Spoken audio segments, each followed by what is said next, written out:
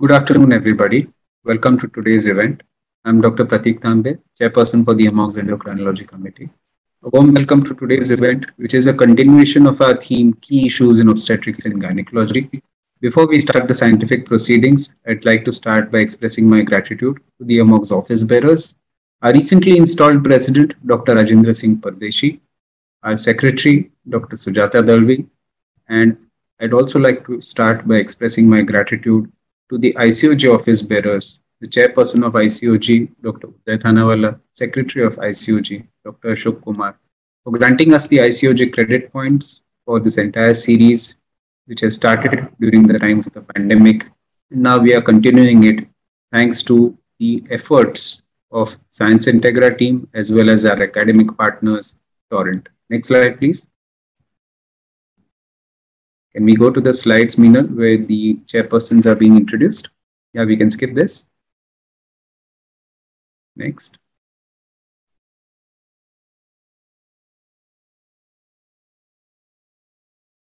I take great pride and privilege in welcoming to this wonderful dais, Dr. Kiran Kurtakoti, the Vice President of AMOGS. I think we'll need to update his slide because he is now the first Vice President of AMOGS.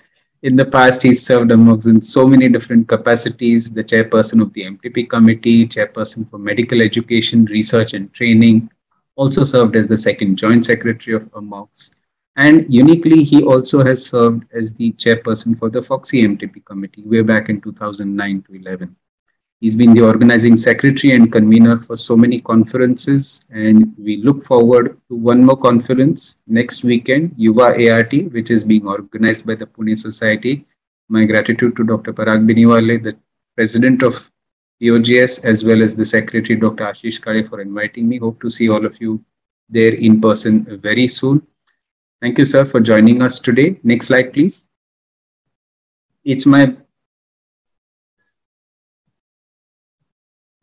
I think Dr. Sujata Dalvi has just messaged that she'll be delayed a little bit, but we will introduce her formally. Thank you so much, ma'am, for gracing the occasion. Dr. Sujata Dalvi is currently the secretary of AMOGS. She is a consultant OB/GYN at several hospitals in Mumbai, Global, Saifi, Bhatia, St. Elizabeth, Rukshmani. She is an honorary clinical associate at the Nauroji Wade Maternity Hospital and the Jagjeevan Ram Railway Hospital. She is also on the board of the Journal of OB/GYN of India, the official FOXI journal, and she is also an office bearer of the Mumbai OB/GYN Society. Thank you so much, ma'am, and we look forward to seeing you in a little while.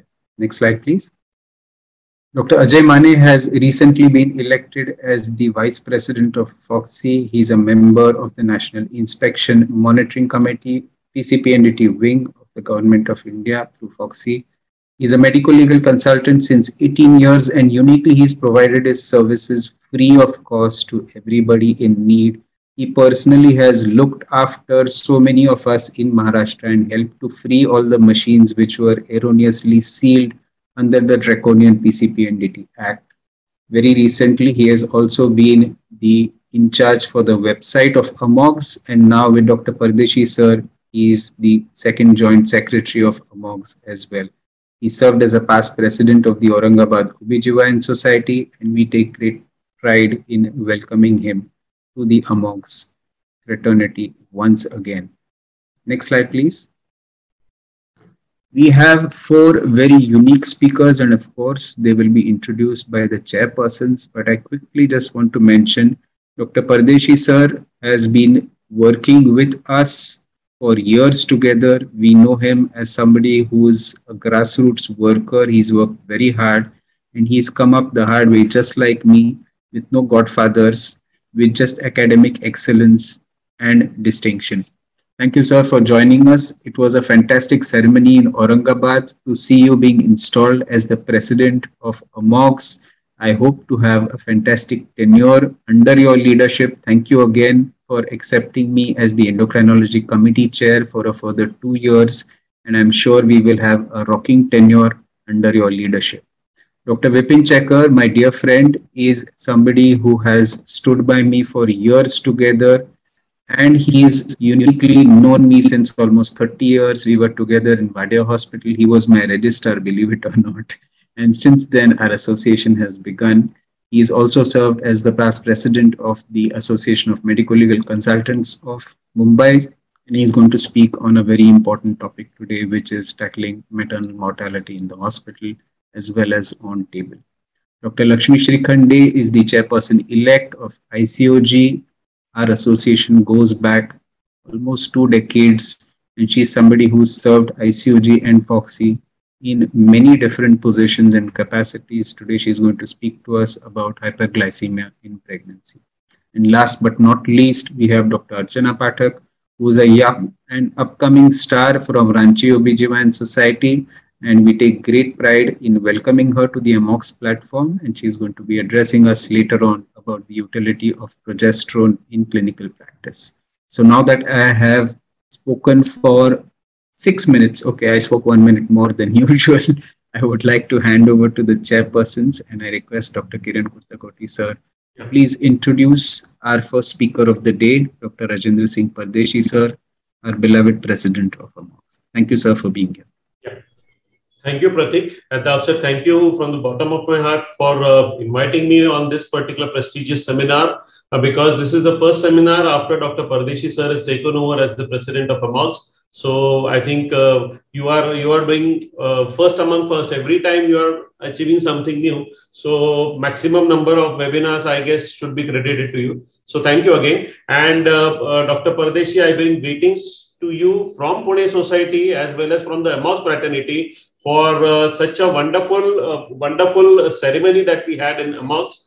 And I often say that apart from the biodata which Dr. Pratik Tambe has already read out about Dr. Pardeshi can be called as a Ajata Shatru. And what is a Ajata Shatru? Ajata Shatru is a person who is born without enemies. I have hardly seen any single person talk anything negative about Dr. Pardeshi. And that's really a good quality which I have to take, which everyone has to take. And same thing about Pratik too. Pratik also is Ajata Shatru. No, everyone speaks so nicely of Pratik. So thank you for this particular occasion, and welcome again, Dr. Archana ji, because this is a AMOX platform, and we love to be associated with all the other associations as well as people who are outside Maharashtra. So thank you. Really a power-packed session for today, and I would request Dr. Pardeshi sir to get on with this topic of preventing PPH, which is again a very important thing, because we know that because of this particular PPH issue, 2 of our fraternity members, one of them had to meet a tragic death, and the other, of course, was assaulted. So I think very important topic from everyone's point of view. So without much ado, Pardeshi sir, please get on with your topic of carbetocin in PPH or medical management of PPH.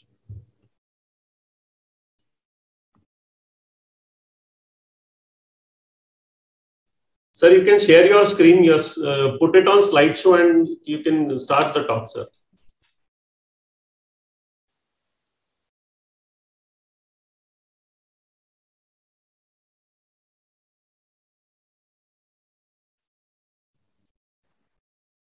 Is it okay? Sir, you can hit from beginning. Yes, correct. Is it okay? No, sir, you have to stop slide sharing. Again, start slide sharing and put it on slide share mode, full screen mode. Tumcha lap, Now it's okay? Yeah, it yes, is. Sir, perfect. Yes, sir. Okay.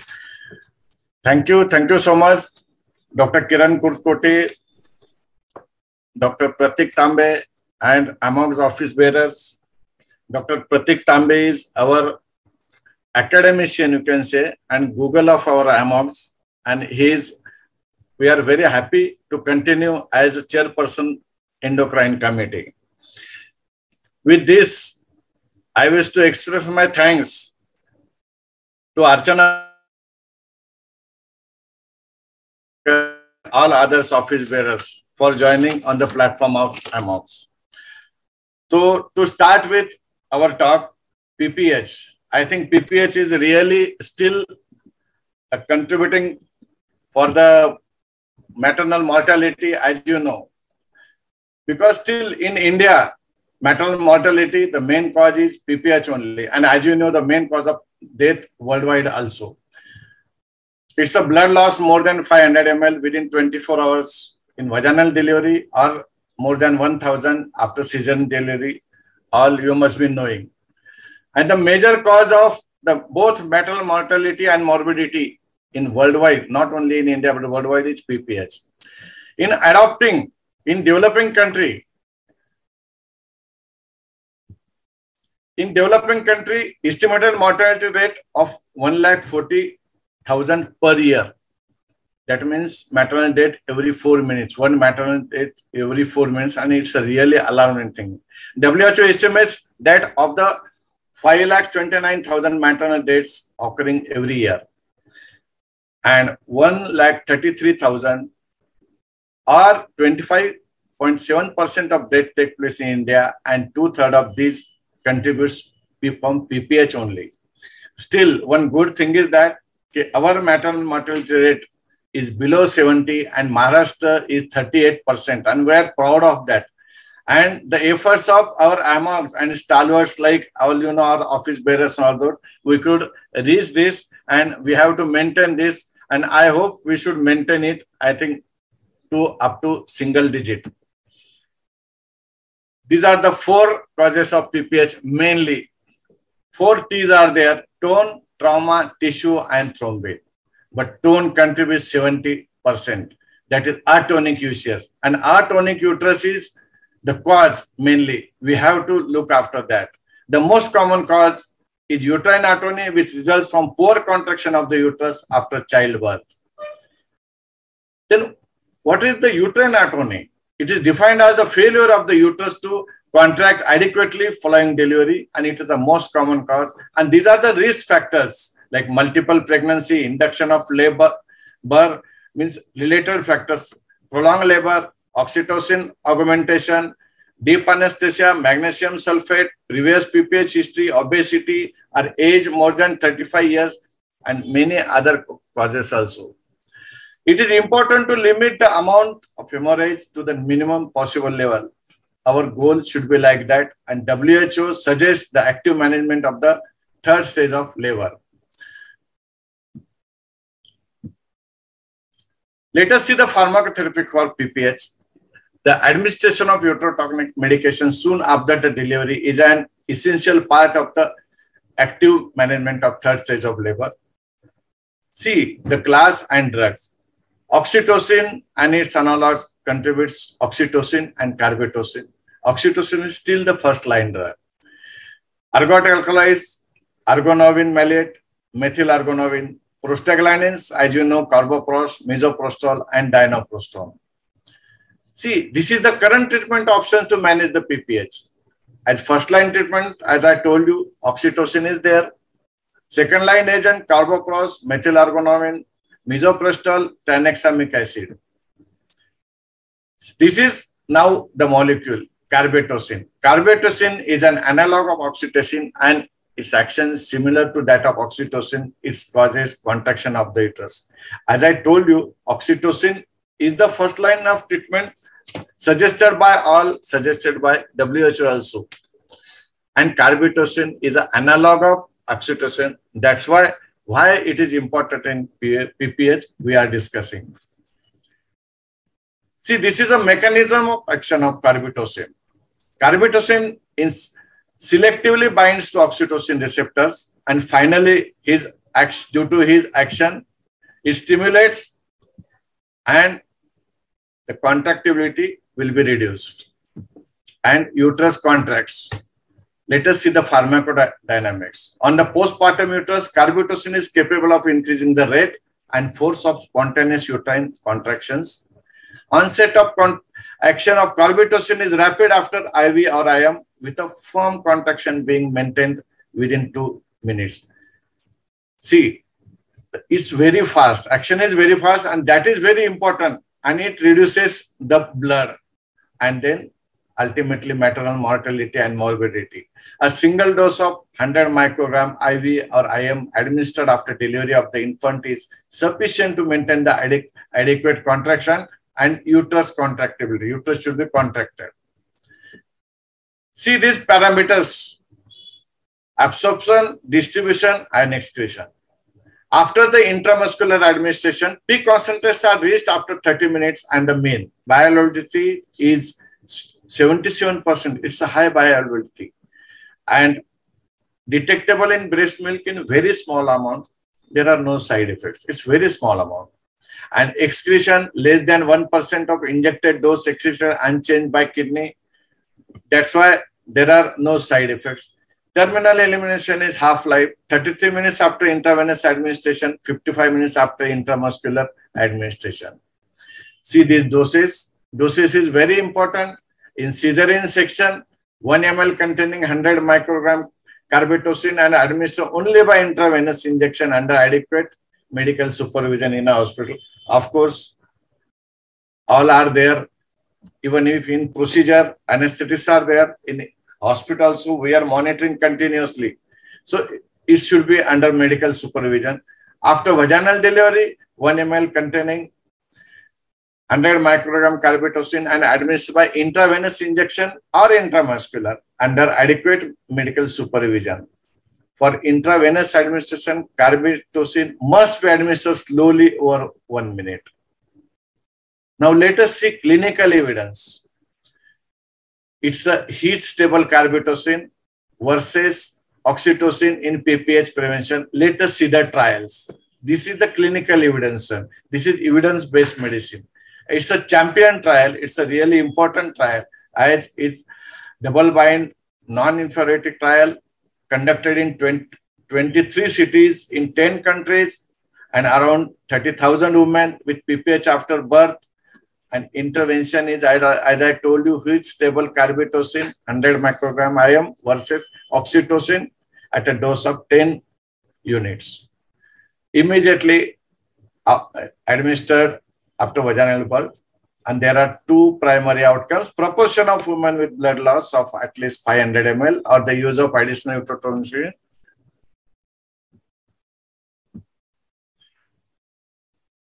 See, these outcomes in primary also and secondary also.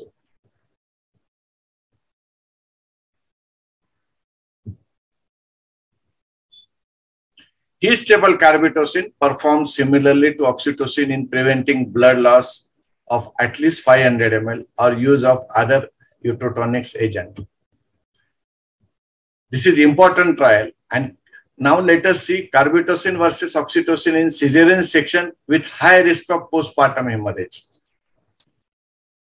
There are 102 women undergoing elective cesarean section, and this is the two groups, carbetocin group and control group with oxytocin with 20 units in normal saline. And these are the primary outcome: evaluation of immediate hemodynamic effect of carbetocin and need for additional utrotonic agents. These are the secondary outcomes: seen drop in hemoglobin level, uterine tone, uterine fundal state, and diuresis. And these are the results on maternal blood loss. See, these are the results: less than 500 ml, more than 1000 ml after cesarean section, during cesarean section, then after 2 hours, after 12 hours, and after 24 hours. See, uterine tone and position of the uterus fundus umbilical point. After this study, the single injection of carbetocin appears to be more effective than a continuous infusion of oxytocin to prevent PPH with a similar hemodynamics profile and minor anti-diarrheic effect. This study also proves. This is the randomized control trial comparing carbetocin, misoprostol, and oxytocin for the prevention of PPH following an elective cesarean delivery. Primary outcomes: occurrence of uterine atony necessitating additional utrotonics. See, results are very important. See, blood loss, bleeding, as I told you previously, same 500 to 1000, bleeding of 1000 ml, and hemodynamics. See, in these, additional utrotonics were less frequently needed by patients treated with carbetocin. Carbetocin appears to be an attractive alternative to compare to oxytocin and misoprostol for the prevention of atonic PPH following cesarean delivery. See this study, carbetocin versus oxytocin for PPH in patients with severe preeclampsia, a double-blind randomized control trial in 60 women with severe preeclampsia. And this study shows, see all the carbetocin is as effective as oxytocin in preventing postpartum bleeding in women with severe preeclampsia, with no alterations in hemodynamic status and with few slides. Carbetocin versus oxytocin for PPH prevention. This is meta-analysis. Only in this study, there was no significant difference between carbetocin and oxytocin in blood loss in women undergoing vaginal delivery. See, what's the WHO opinion? WHO recommendations on the use of uterotonics for the prevention of postpartum hemorrhage. Carbetocin, see, carbetocin is recommended by WHO as an effective uterotonics in its 2018 guidelines. See, this is a heat stable carbetocin. WHO, even FIGO also recommended. These are the Cochrane reviews. Cochrane reviews carbetocin need for further uterotonics. Undergoing a cesarean, but for vaginal. Are the guidelines by SOGC that carbetocin should be used for the prevention of PPH in elective cesarean sections. These are the SOGC guidelines in active management of third stage of labor, prevention and treatment of postpartum hemorrhage. As I told you, carbetocin as a bolus should be used instead of continuous oxytocin infusion in elective cesarean section. For women delivering vaginally with one risk factor for PPH, carbetocin 100 microgram intramuscularly decrease the need of further uterotonics. Then let us see how carbetocin is better than oxytocin. It's an oxytocin analog only, but how it is better? Basically, oxytocin is a short half-life, 3 to 17 minutes, and carbetocin is long half-life, 40 minutes after IV injection, and 4-fold longer uterotonic activity than precludes the necessity of continuous infusion. Then continuous infusion is required, and for carbetocin, single injection is effective. And carbetocin, it reduces the need of additional uterotonics. And important is that in oxytocin, it does not possess satisfactory real-world efficacy, particularly in hot, low, and middle-income countries and regions. Storage temperature is like this. Carbetocin is promising alternative to oxytocin for prevention of PPH. It's stable at 30 degrees. Just see storage temperature and see it's stable at 30 degrees. That is very important because still people they tried oxytocin, but still in our rural area also, in PSCs also, it is not possible. Even if freeze is there, electricity problems are there. So I think carbetocin is very important. To summarize this, PPH still remains the second leading cause of maternal mortality and morbidity worldwide, not only in India, worldwide.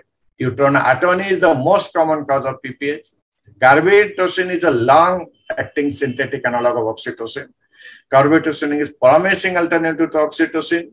It should be used as first line for prevention of PPH, non-inferior to oxytocin with single dose administration, and new formulation with good stability at 30-degree temperature. Currently licensed for active management of third stage of labor. It's a really good molecule. As in our scenario, still our India, 60% population is rural area. And in rural area, we will advocate this molecule because of its stability up to 30 degrees. So thank you so much for patience. Thank you so much. Thank you, Dr. Pratik, and for inviting me such an academic and practical webinar. Thank you very much, sir. I think as the president of AMOGS, your message is very clear that even though we have achieved one of the lowest maternal mortality, we've already exceeded the WHO and UNFPA goals. Our aim should be to reduce maternal mortality to as close to zero as possible. We don't want any preventable death to occur in Maharashtra under your leadership. I think over the next 2 years, thanks to your dynamic leadership and propagating this principle of administering carbetocin ASAP, we will go a long way towards achieving that. Thank you so much, sir, for taking time out from your busy schedule. Thank you for being here. Again, I want to thank you for including me in your team and allowing me to continue as the chairperson for AMOG's Endocrinology Committee for another 2 years for a second innings. It's lovely to have you here on this platform. We hope to see you more frequently again, and we hope to do many more events under your leadership over the next 2 years. Thank you, sir. Thank you. Can I request Dr. Ajay Mane, sir, who has joined us just now? We have introduced you formally already, sir, as the recently elected Vice President of FOXI and the second Joint Secretary of MOGS. Requesting you to please introduce our next speaker of the day, Dr. Vipin Chekar, past President of AMC. Great. At the outset, I must convey my gratitude to my dear friend and my younger brother, Dr. Pratik Tambe, sir, who has given me the chance to be a part of his first webinar in 2022 to 24 tenure. And thank you, Rajan Singh Pardesh, sir, and Sujata Dalvi, madam, for incorporating me in this team and this webinar. So I'm introducing one of the greatest personalities, and that is Dr. Vipin Chekar. He is consultant gynecologist, obstetrician, IVF and fetal medicine consultant, Pradha Maternity and Medical Nursing Home, Bhayandar East. He is an honorary consultant at Okhad Hospital, Mira Road, and Pandit Bhimsen Joshi Rugnalay, Bhayandar West. He is a student of final year LLB 3, law student, Mumbai University, as of me also. I'm in third year student. He is past president, IMA, MBHY, AMC, BMA, and past vice president, IMA, MS. His expertise in MTP, unmarried, divorcee, and high risk of GYN medical legal problems related to MTP and POXO Act, arrest and bail, basically, which is very important for a doctor, women rights and laws, and police station visits. That is the most important thing he is having nowadays, because it carries a different avenue and expertise to deal with the police station and the police people. So I welcome you, Vipin sir, and I request you to kindly proceed with your lecture. Thank you, sir.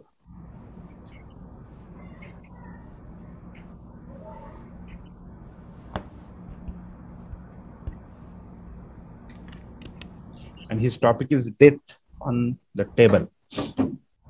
How to declare, how to deal with the relatives, and how to deal with the position at that moment is very much important for everybody.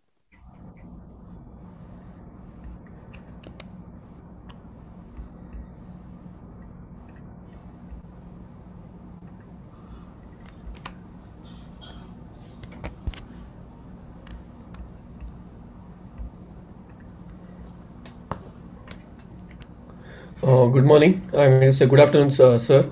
Okay, am I audible? Yes, sir. Yeah. So at the outset, thank you, AMOG's Pardeshi sir and Sujata Dalvi madam, ICOG Thanawala sir and OB of ICOG, chairpersons Kiran sir and Mane sir, Pratik Tambe sir, scientific Integra and Torrent. My topic today basically is dealing with death. What next, actually? So the first most important thing is we should not panic. Our adrenal levels really go high.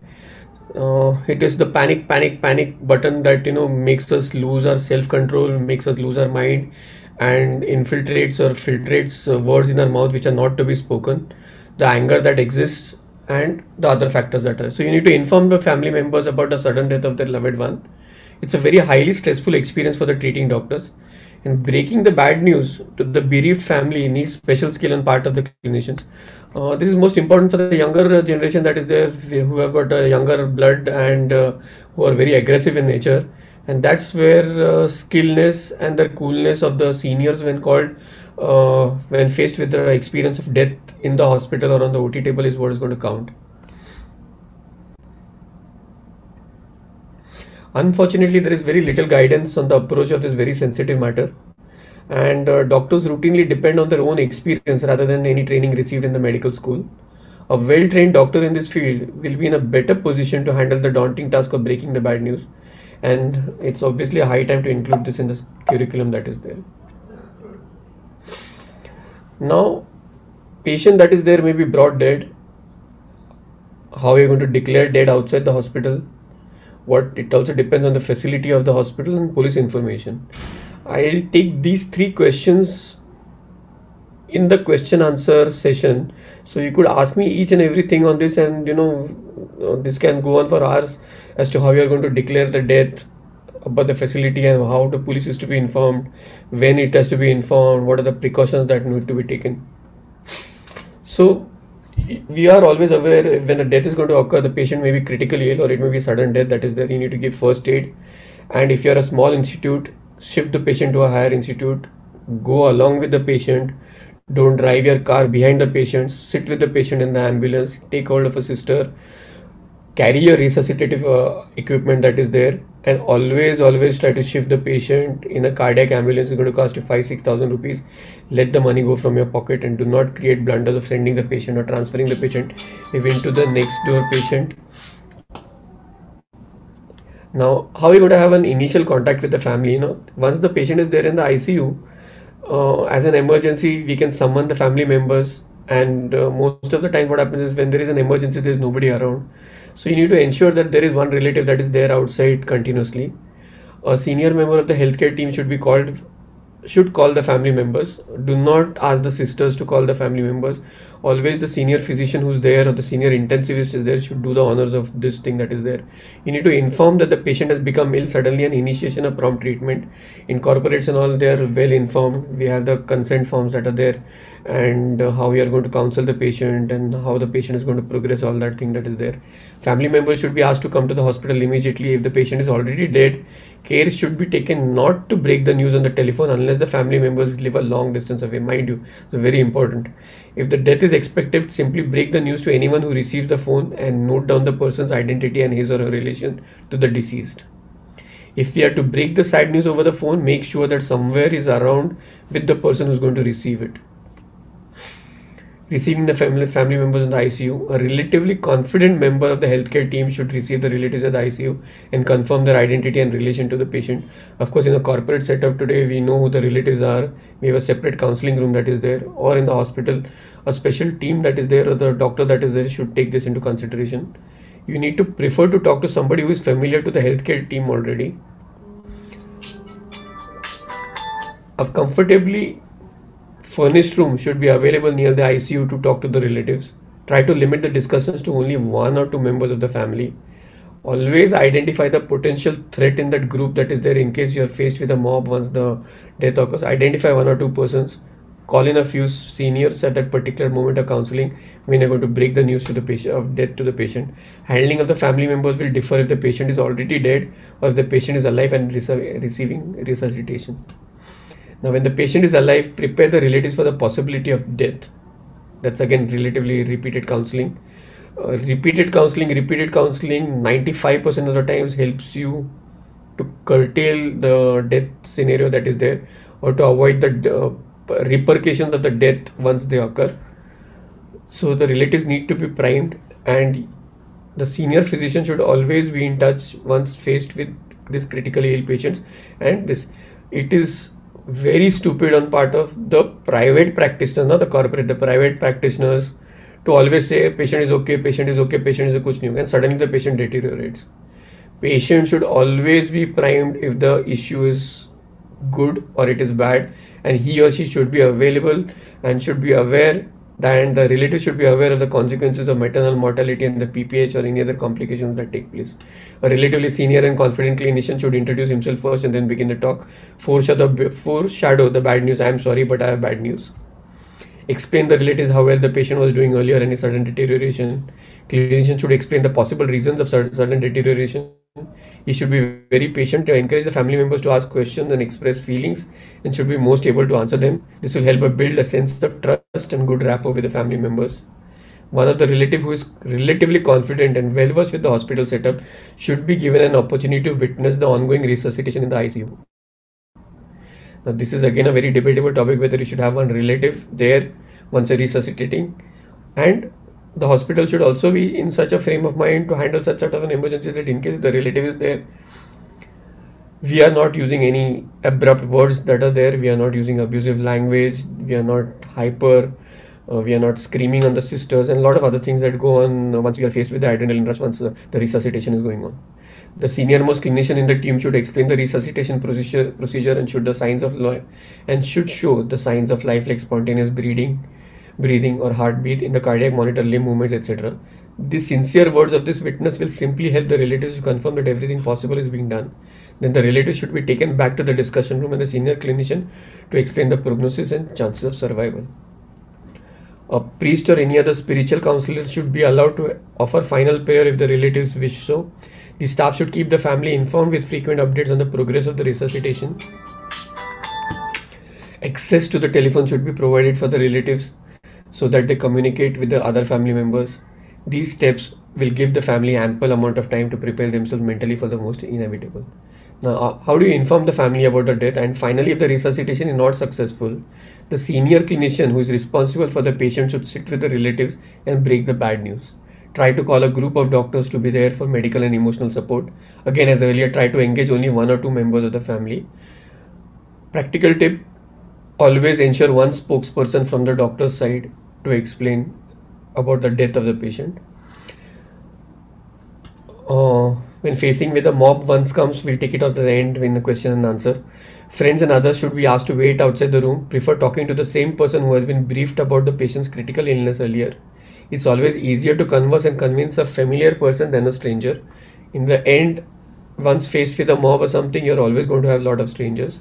Moreover, it will be a lot easier to break the sad news to the person who is quite aware of the ongoing treatment and the patient's problem rather than to a totally new person. Use plain English terms like he's dead or died rather than euphemisms like he passed away or left us, no more, etc. This will help to avoid the risk of misinterpretations. Now, how do you facilitate the grief reaction? After having announced the bad news, the doctor's next duty is to help the relatives go through the process of grief. Encourage the relatives to express their feelings like crying loudly or sobbing. Encourage them to talk about the patient's illness, and if they open up, try to explain the efforts taken to save them and the inevitable outcome. Remaining silent with physical touch, like placing the hand on the sobbing person's hand or the hand, may be tried depending upon the situation and ethnic background. Appreciating the efforts taken by the relatives to get the patient treated may help them to come out with a sense of guilt or self-blame. Convince them again that there has been no shortage of efforts either from the healthcare team or from the relatives. In certain cases, especially when the disease has been in deep coma, explain then how peaceful the death was. This would help to convince them that the beloved one did not suffer much. Such reassurances also reduce guilt feelings. Some amounts of religious philosophy like ultimately everything depends on God's wish or lifespan being over as per God's calculation, etc. may help to console the bereaved relatives, and again, this depends again on the ethnicity and religious background. Do not respond or argue with the relatives if they blame or comment on the healthcare team of the hospital. They will realize their mistake and surely apologize when the emotions settle down. Whenever there is a medical legal implications or other situations where a medical autopsy may be needed, ascertain the cause of death, relatives should be informed about the possible autopsy well in advance. Arrange for viewing the body of the deceased. Now, before allowing the relatives to view the body, make it more presentable. Cover the body with proper bed clothes. Disconnect all life supports like endotracheal tube, cardiac monitors, ventilators, etc. Wipe the face neatly to clean blood and other secretions. Clean the jelly on the chest used for DC shock. Avoid emotionally charged or labile relatives viewing body as they themselves may collapse inside the ICU.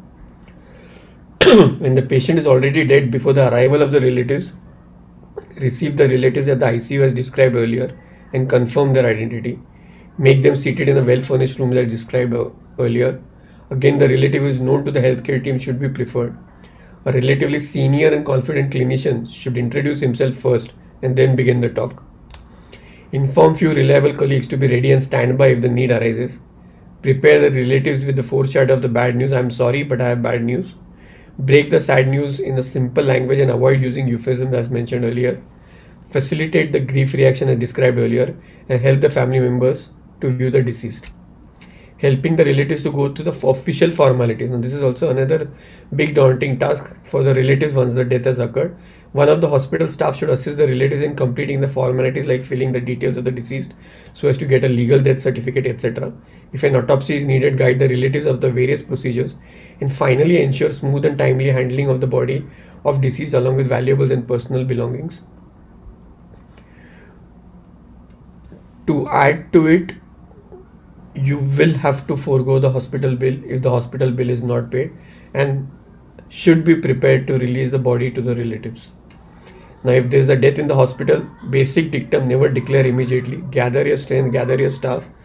Once the death has occurred, either in the OT table or wherever it is, you should have a joint meeting of the staff who's present on duty, the doctor who's present on duty, the physician, the operating physician, as to what statement is to be given to the relatives, and that has to be one statement. If the death occurs in the OT table, be very sure to ensure that there are no expiry drugs in the operation theatre. So never declare immediately. Staff should be alert. Prime relatives every 15 minutes. The RMO and consultant should do what they're best at. Now, if you are anticipating a death or a mob or some sort of a violence that is there, you should inform the police well in advance. You should call the police after the death and call while declaring the death. Now, these are all blunt and blank statements that are there. You will have to take each statement, each sentence of this in purview of the particular case that you are handling. So the particular case that is being handled has to be handled in the way the whole scenario is. All patients may not accept death. Violence is occurring at a particular period of time which may not be acceptable. So you should be geared up to handle violence. You should be geared up to handle the police. You should be geared up to handle the relatives that are there. And after death is declared, you need to have the cause of death. Again, whether a post-mortem is needed, a post-mortem is not needed, is another topic of discussion. Case papers have to be complete right up to the point that is there. OT and ward medicines expiry, if the patient is expired in the ward, ensure that there are no expiry medicines kept, including the Riles tube that is there. One of the doctors here was attacked physically and physically abused because the child died, and the relative was a patrakar, and he by chance stumbled upon patient के बाजू में जो RT का tube था, which was expired, that was there, and that was the thing which created a lot of furor, and he's still paying for it deeply through his practice for that particular case that happened. So do not take lightly any expiry medicines that are there in your ward. Ensure a proper checklist system in your hospital to ensure there are no expiry dates, expiry medicines in your hospital. For the patient's relatives, you need to talk stop and approach to the mob, and how to handle the mob is another big thing. So I'll end my talk here, and I have just rushed you through the general concepts of death, how it is there, how it has to be handled, how you are going to handle the mob. So I think we'll take on questions, which may be a lot of things which people may be wondering how to handle death in some particular situations that are there. Thank you. Yeah, thank you, sir. You have covered almost all points. 2 points. I just again tell you for the people who are listening, consent of all situations, and counseling. They are the 2 answers for each and every situation, which is very important in this situation, as Bipin sir told us. Sir, thank you very much. It was very nice. And thank you, Pratik. Thank you, Dr. Vipin. I think you handled that topic so beautifully, like an express train in a very short time. You gave us so many different key practice points. Especially, I liked your points about how you break the news slowly, not in a sudden fashion, and to the person who is most understanding, who has been receiving news about the progress of the patient. And another key point which you mentioned is that you try and mobilize your resources, get your staff ready, get a group of doctors ready who are there to be able to tackle in case there are any questions or there is a mob violence. I think these are very important practice points in private practice, especially where all of us are competing with each other, and finally when there is an actual issue, We don't come to each other's help. That's the sad scenario today. But this is one particular situation when you have a death in OBGYN practice where all of us need to be united and we need to be able to tackle the situation as a team. I think that's a very important practice point and a takeaway message for all of us who are listening in. Well, one last point. Yes, sir.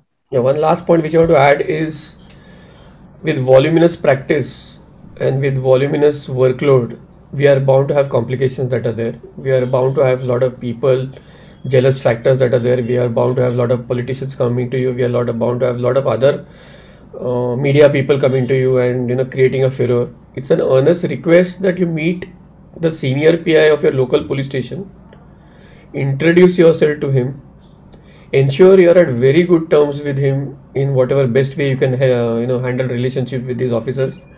And what one of my friends does is he sends a good morning message to all the officers, including me, of a broadcast list of 200 police officers all of Mumbai and Maharashtra Thane, which I have. And maybe every 4 days I send a WhatsApp message, how are you, long time, did not see, maybe if I'm tied up after 10 days or something.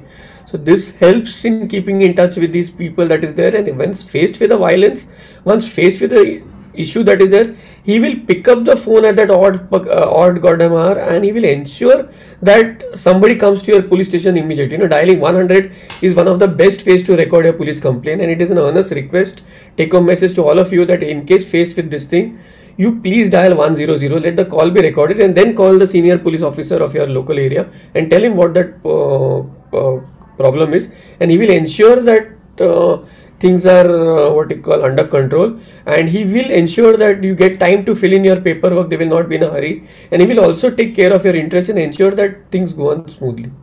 This is one strong point which I've been working with the police people for the last 5 years, and it's just a matter of respect, which they also feel that we have a doctor friend who has given us a respect. At the same time, we are afraid, thinking that how can we approach them?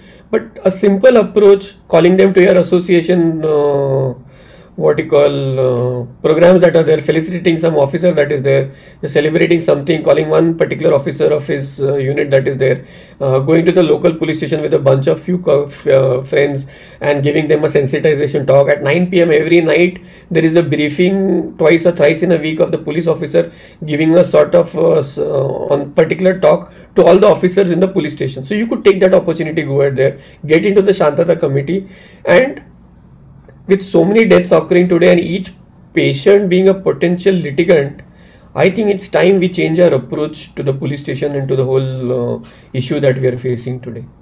Thank you.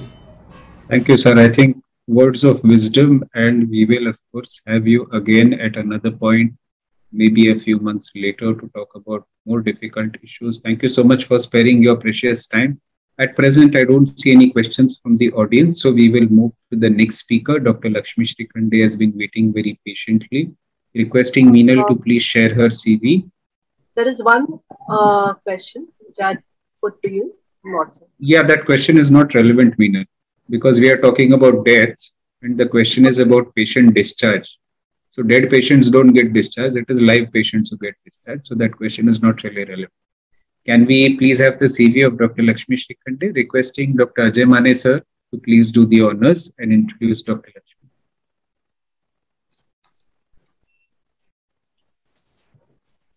Yes, great. I'm here again, and again introducing one of the best personalities from Maharashtra, Dr. Lakshmi Srikhande ma'am. She is the chairperson elect ICOG, Indian College of Obstetrics and Gynecology, the most prestigious and academic wing of FOXY. National Corresponding Editor, Journal of OBGYN, that is Jogi, National Corresponding Secretary, Association of Medical Women, India. She is the founder, patron, and president of ISOPAR Vidarbha chapter 2019 to 21.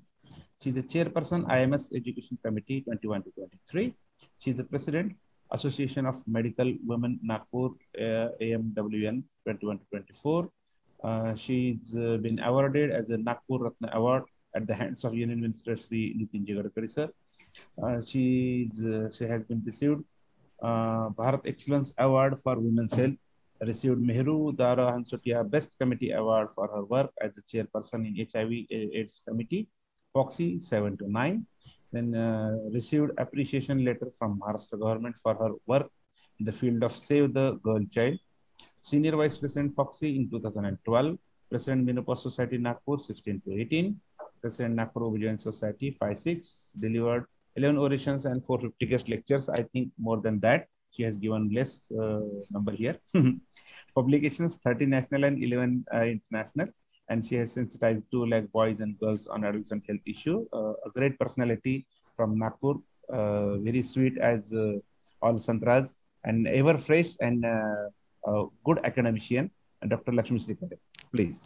And the appropriate person to speak about high blood sugar in pregnancy, coming from the city of oranges.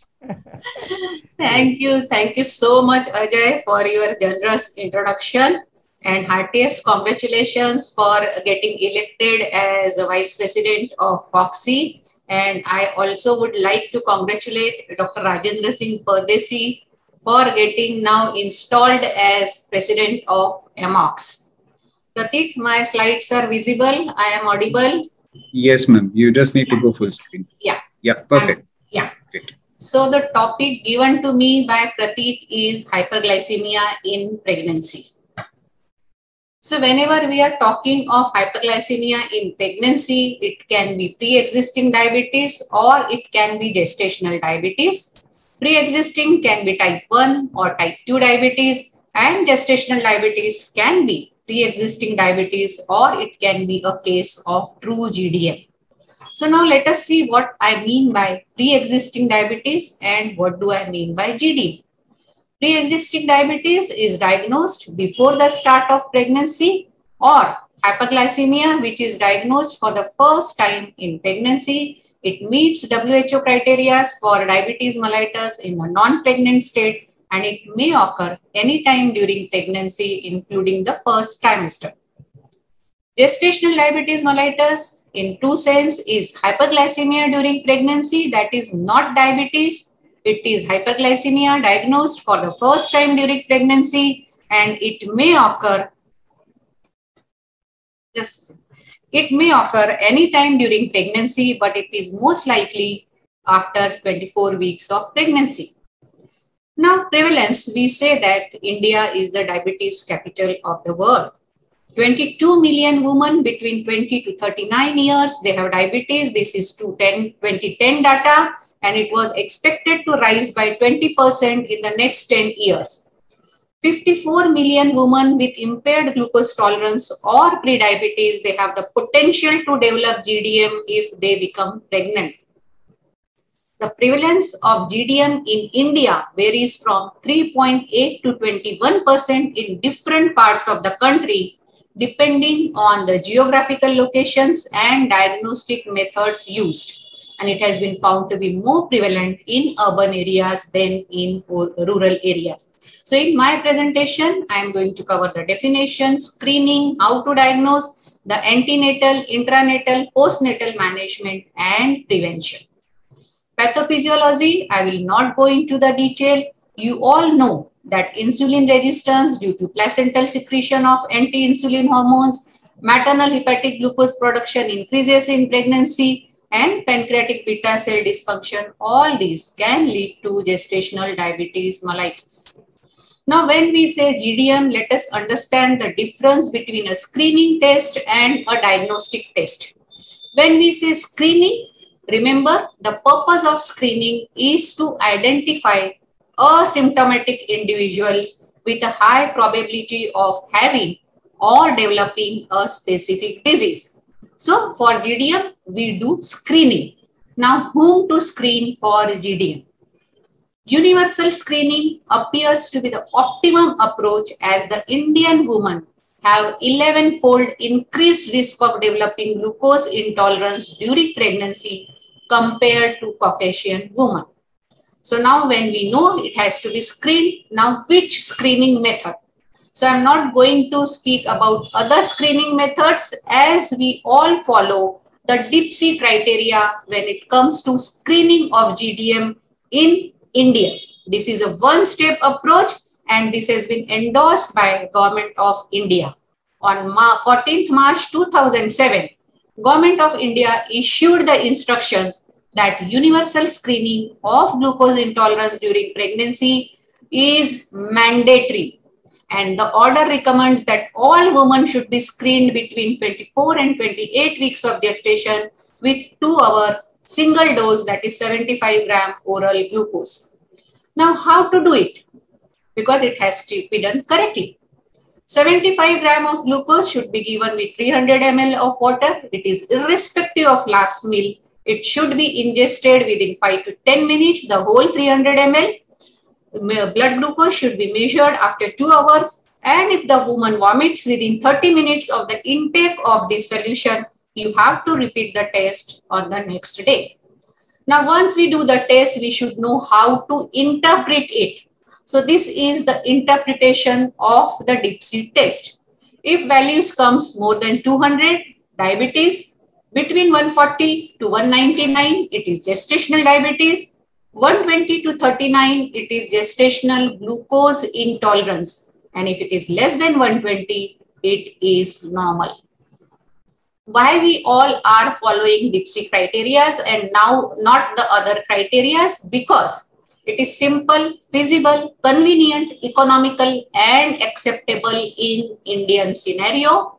In India, we all know women have to travel long distances for checkup.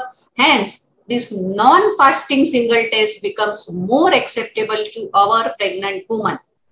We all also know that our population is diverse and variable, and hence international criteria on our Indian population may not be practical and feasible. So without confusing you, DIPSI criteria is endorsed by Government of India and we all have to follow it. Screening for GDM is mandatory in India. So when should it be done? It should be done at first booking. Whenever she comes to you for first antenatal visit, it is endorsed by both Government of India and DIPSI. At 24 to 28 weeks, again by both GYN and DIPSI. At 32 to 34 weeks is recommended by DIPSI. Now, why we all are talking so much about GDM? Why screen, why diagnose, and why treat? Because identifying women with GDM is important because appropriate therapy can decrease maternal and fetal morbidity and it can prevent 2 generations from developing diabetes in the future. This is the whole list of maternal problems in the early pregnancy. It can end up with spontaneous miscarriage. This woman is more prone to develop preeclampsia, gestational hypertension, UTI, macrosomia, hydramnios. During delivery, again, she can face a host of problems in the form of preterm birth, instrumental delivery, traumatic delivery, more chances of cesarean section, postpartum infections, PPH, increased morbidity, and maternal mortality. Puerperium, she has more chances of infections and lactation failure, and long-term postpartum, she is more prone for weight retention, GDM in subsequent pregnancy, and she is more prone for developing diabetes later in the life. This is a list of fetal problems. The fetus, this woman can end up with stillbirth, neonatal deaths. This child can end up with congenital malformations. There can be problems in the form of shoulder dystocia, respiratory distress syndrome, cardiomyopathy, hypoglycemia, hyperbilirubinemia, and hypocalcemia. So now we know the list of problems for both mother and the child. We also know whom to screen, how to screen, and how to interpret. Now you have diagnosed that this particular woman is having GDM. Now what next? So the outline for GDM management, the primary strategy is dietary changes and exercise. If uncontrolled hypoglycemia remains with lifestyle change, then insulin is the first line therapy and metformin can be used depending on your individual circumstances with that patient. So what are the management issues when we are talking of GDM? Don't focus only on insulin or metformin. It is patient education, and patient education also. You have to motivate her.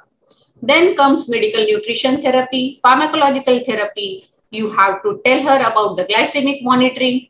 You have to do proper fetal monitoring, you have to plan for delivery, and you also have to take appropriate postpartum care. So now let us start with the nutrition therapy.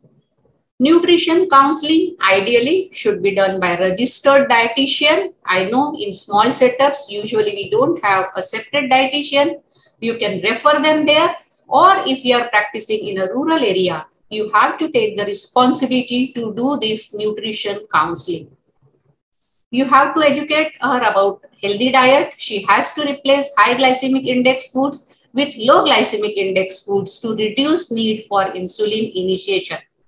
You have to discuss appropriate weight gain and healthy lifestyle interventions throughout pregnancy. So what are the goals when you are initiating medical nutrition therapy? Your therapeutic goals are adequate nutrition, adequate weight gain. You have to prevent ketosis and prevention of postprandial hyperglycemia. This is the individual diet plan based on the level of activity and BMI. You all can take screenshot. If she is having sedentary work, moderate work, heavy work, this is the energy requirement, and this is the weight category. If she is underweight, normal weight, overweight, obese, what should be the energy requirement according to her weight. In general, if you are counseling, then she should have 30 kilocalorie per kg, that is the normal weight woman, 24 kilocalorie per kg if she is overweight, and 12 kilocalorie per kg if she is morbidly obese. Diet should contain 50% complex carbohydrates, 20% protein, and 25 to 30% fat. Usually 3-meal regimen, in between 2 snacks are allowed, with breakfast 25% of the total intake. Lunch should contain 30% of the total intake and dinner 30%. Unless contraindicated, physical activity should be included in a pregnant woman's daily regimen. Regular moderate intensity physical activity can help to reduce glucose levels in patients with GDM. Other appropriate forms of exercise during pregnancy like cardiovascular training with weight bearing, which is limited to the upper body, to avoid mechanical stress on the abdominal region should be encouraged. And this is the target weight gain if she is having GDM. If she is underweight, 12.5 to 18 kg weight gain should be your target. If she is normal weight, 11.5 to 16 kg. If she is overweight, the total weight gain target is 7 to 11.5 kg. And if she is obese, total weight gain target is 5 to 9 kg. Now, insulin is the first line of therapy. So, how to start insulin during pregnancy?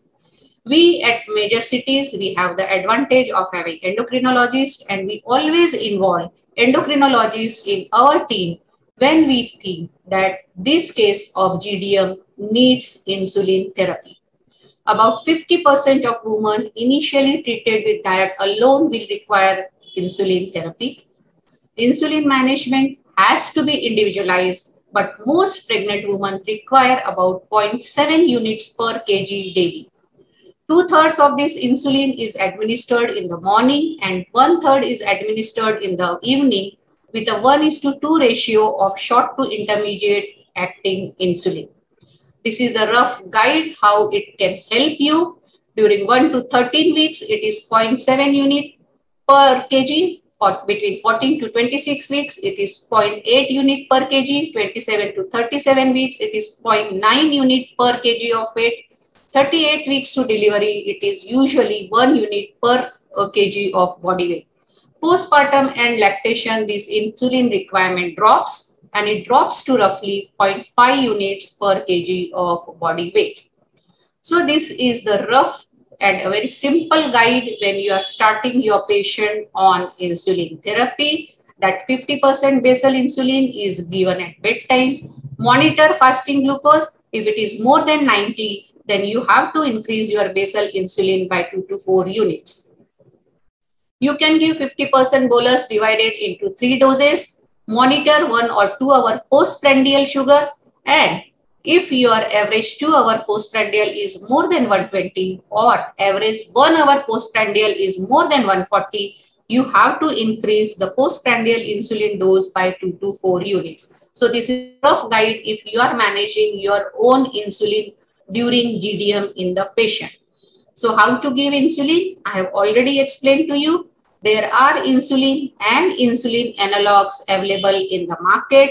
These are the insulin injection sites. Many women, they have to inject themselves, and you can educate them about rotating the injection site. They should not inject on the sore areas or bruises. If they develop rash or any problem, they should report it to doctor and tell them not to inject insulin over stretch marks.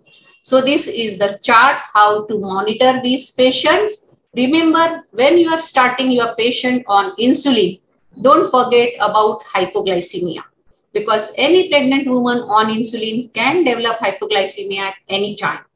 What is hypoglycemia? It is when blood glucose level drops to less than 70, and it is very important to recognize the symptoms of hypoglycemia and treat immediately. Not only doctors, but you have to explain and educate this to the patient and her immediate relatives as well.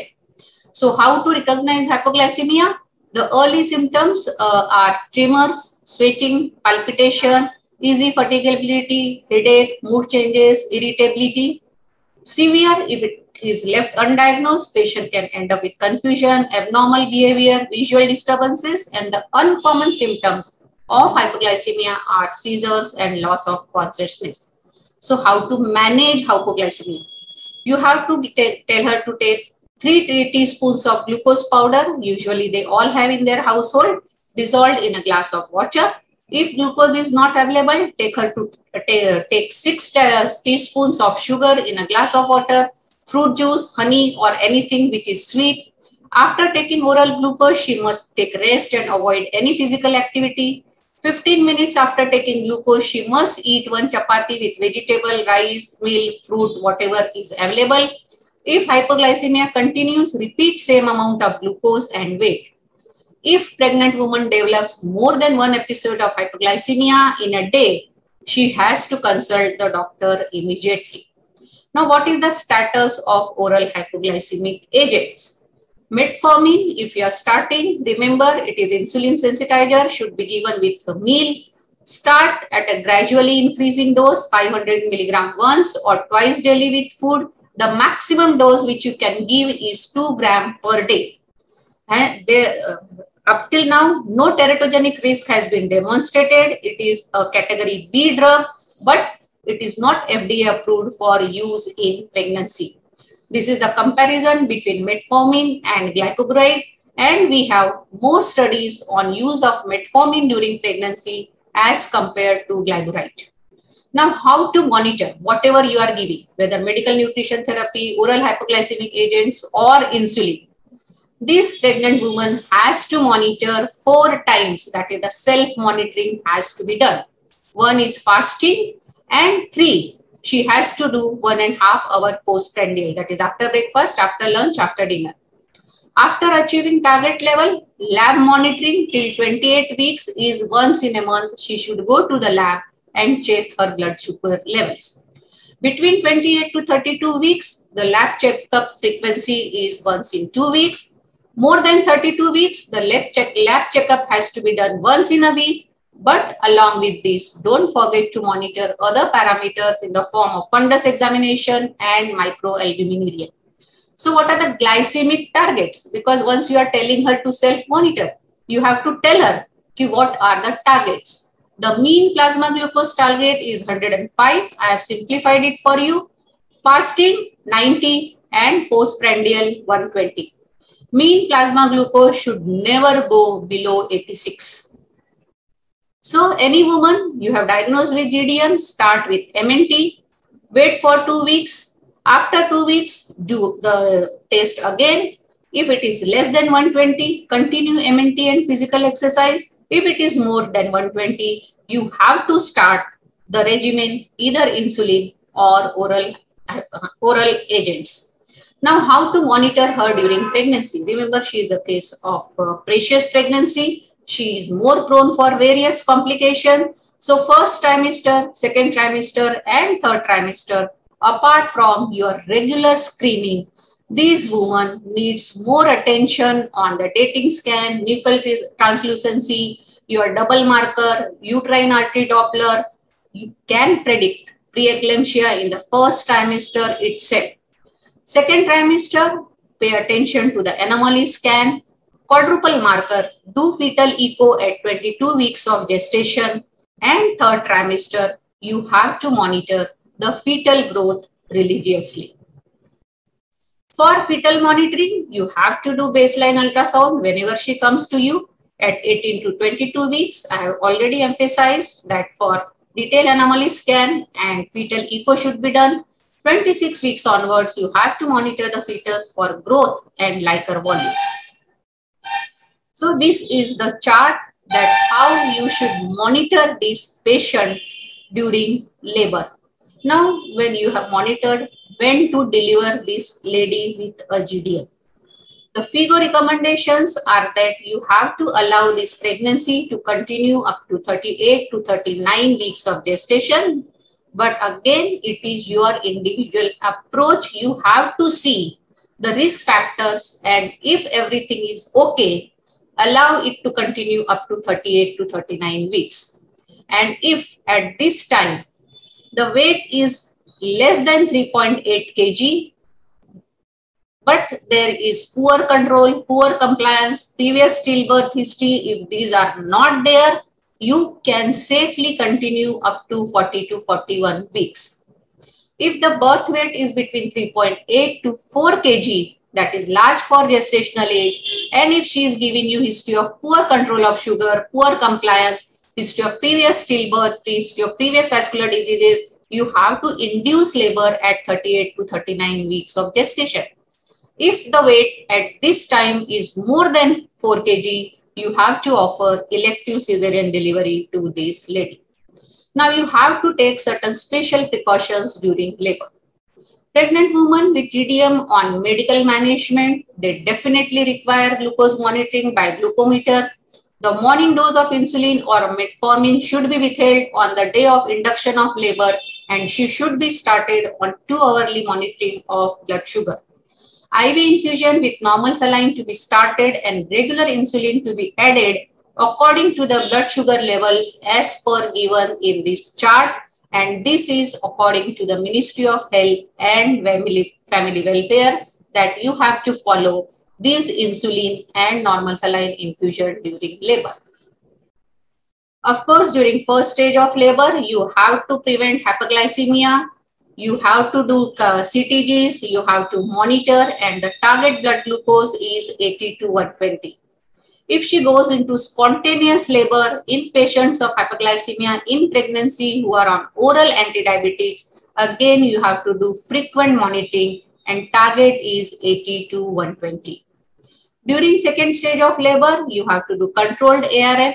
Anticipate shoulder dystocia, assisted vaginal delivery might be required, and neonatologist or a trained person to resuscitate neonate should be available at the time of delivery. Third stage, of course, it is active management of third stage, and you have to watch out for traumatic or postpartum hemorrhage after the delivery is over. So this is the insulin management during labor and delivery. But don't forget that immediately after delivery, you have to monitor the newborn for hypoglycemia, and you should start early breastfeeding as soon as it is possible. Now, don't forget to monitor these patients in the postpartum period. If this woman was on MNT, then cease blood glucose monitoring immediately after delivery, give her regular postnatal care, and do OGTT after 6 weeks postpartum.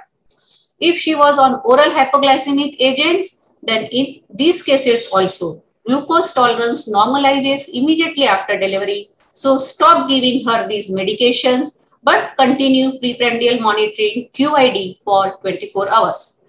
If this preprandial sugar is between 72 to 126, discontinue monitoring. If it is less than 72 or more than 126, you have to seek medical review and continue monitoring. 1 to 8% may continue to be glucose intolerance, and they need oral hypoglycemic agents to be continued, and you can decide, but metformin is safe during lactation. If she was on insulin, then she needs preprandial glucose monitoring QID for 24 hours. If glucose levels are more than 126, she needs medical review and start of oral agents. Insulin therapy is usually not indicated unless marked fasting hypoglycemia, that is more than 200, is present. Now, what are the risk factors for persistent diabetes? If pregnancy fasting glucose levels was greater than or equal to 126, if your diagnosis is GDM during the first trimester, and if she is giving you a history of GDM without documented normal glucose tolerance outside of pregnancy. So, how to monitor for persistent diabetes? It is recommended that OGTT at 6 weeks postpartum should be done to screen for persistent diabetes. Recommend lifelong screening for diabetes every 3 years and early glucose monitoring in future pregnancy. Breastfeeding should be encouraged immediately after delivery in order to avoid neonatal hypoglycemia, and it should be continued for at least 3 to 4 months postpartum in order to prevent childhood obesity, and this early initiation also reduces the risk of type 2 diabetes and hypertension in the mother. Contraception, don't forget to give the contraception counseling. Basically, barrier, long-acting reversible contraception, POPs, DMPA, all these first three are safe during GDM. Of course, COC, implants, rings are contraindicated only if she is having a macrovascular disease. Now, can we prevent GDM? In women who are at high risk for GDM, based on pre-existing risk factors, nutrition counseling should be provided on healthy eating, prevention of excessive gestational weight gain in early pregnancy, ideally before 15 weeks of gestation, to reduce. We can reduce, but we can't prevent, to reduce the chances of developing GDM. So friends, the key points from my presentation is that universal screening is mandatory. You have to test twice during first antenatal visit, again at 24 to 28 weeks, but DIPSI recommends third screening between 32 to 34 weeks. It is the single step 75 gram 2-hour OGTT which we have to do. Pregnant women who are testing positive, that is 2-hour OGTT is more than 140, is taken as positive. They should be started with MNT, wait for 2 weeks. After 2 weeks, again repeat the test. And if this is more than 120, you have to start either insulin or metformin. Early delivery with administration of prophylactic corticosteroid therapy for fetal lung maturity should be planned only and only if it is uncontrolled blood sugar or if there is any other obstetric indication. Otherwise, you can safely continue these pregnancies up to 38 to 39 weeks of pregnancy. Vaginal delivery is definitely preferred. LSCS should be offered only and only for obstetric indications or if fetal weight is more than 4 kg. Neonatal monitoring should be done for hypoglycemia and other complications. Postpartum evaluation of glycemic status should be done after 6 weeks of delivery. Friends, don't forget to emphasize and re-emphasize to this woman that about 50% of women with GDM, they go on to develop type 2 diabetes later in life. Pregnant women with GDM and their offspring are at increased risk of developing type 2 diabetes mellitus, and they should be counseled for healthy lifestyle and behavior, particularly the role of diabetes and exercise. I'm just, this is my last slide, that preconception recommendations. Because many of us, we are doing infertility practice, so we get a chance to see these women in the preconception period. More and more couple are aware, and many of them, they are coming to us by choice for preconception counseling. So remember, if they come to you and she is a case of pre-existing diabetes and she is coming to you for a preconception counseling, have a multidisciplinary approach and see to it that her sugar levels are controlled. But apart from focusing only on glycemic targets, standard preconception care should be augmented, and she should see to it that she is having appropriate weight at the time of preconception, that is before becoming pregnant. Women with pre-existing type 1 or type 2 diabetes who are planning pregnancy or who have become pregnant they should be counseled on the risk of development or progression of diabetic retinopathy. So friends, this is the life cycle of a woman from pregnancy to the child, to the school going, to the adolescent, and again to the pregnant woman. So this is the health across the life cycle. And if we can take proper care of GDM in this pregnancy, we are taking care of coming 2 generations for her. So thank you so much for your patient hearing. Thank you, madam. As I said earlier, you are a very typical and pure academician. So you left no corner untold or unturned rather. So I don't have any point to emphasize on, because if I started emphasizing, I need to repeat your whole lecture. You have covered it very nicely, each and every corner. So thank you, Lakshmi madam. It was very nice having you. Pratik bhai. Thank you very much, Dr. Lakshmi Stikande. We look forward to you taking over as the chairperson of ICOG very soon, later this year. I'm sure the audience has been vastly benefited from your very elaborate talk, starting from how to diagnose to all the way how to advise contraception in the postpartum period and prevent these women from being missed at any point of time during pregnancy. I take great pride in introducing the next speaker, Dr. Archana Pathak. Can we have a CV up, please, Meenal? I'm delighted to inform over 700 registrations for today's event, and they're all with bated breath to listen. She has a postgraduate diploma from US, a diploma in ART and reproductive medicine from Germany. She practices as an OB/GYN and infertility specialist, medical director of MDLM Hospital and Research Center in Ranchi, and she is also an associate consultant at Medica Super Specialty Hospital in Ranchi.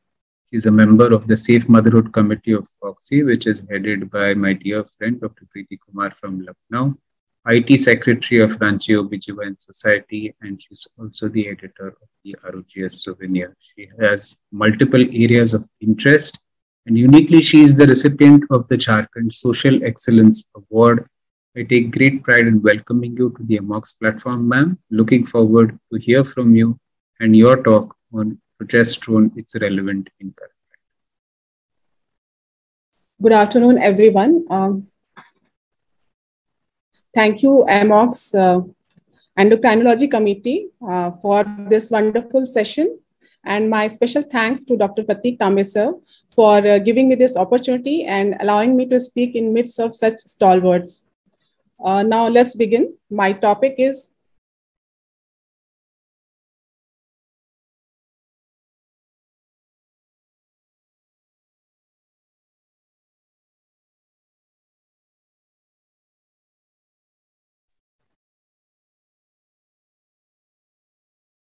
Requesting you to please unmute. We can see your slides. Yes, sir. Please go ahead.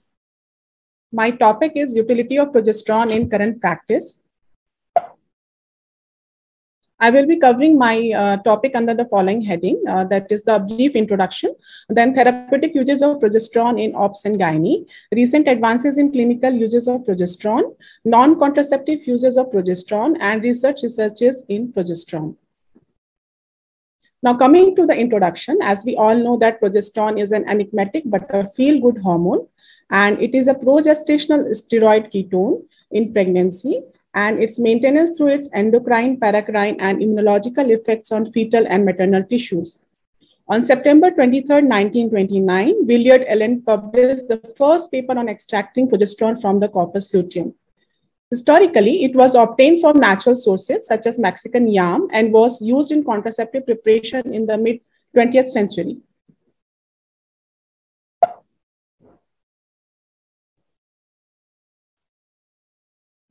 The progesterone is secreted from the corpus luteum, that is after the post-ovulation, and placenta from the second and third trimester. A small amount is secreted from the adrenal cortex, and progesterone is an intermediate product in the formation of cortisol. In adrenal cortex and the ovary, progesterone can be converted to androgens and estrogens, and it is metabolized rapidly by the liver. 20% of it is excreted in the urine as sodium pregnenolone. Now, coming to the classification, progesterone can be further classified based on their structure. As we know that progesterone is orally inactive and it is metabolized in the liver. So they are developed into the synthetic progesterone, and these are known as the progestine. So these progestines are further divided into the natural progesterone and 19-nor testosterone.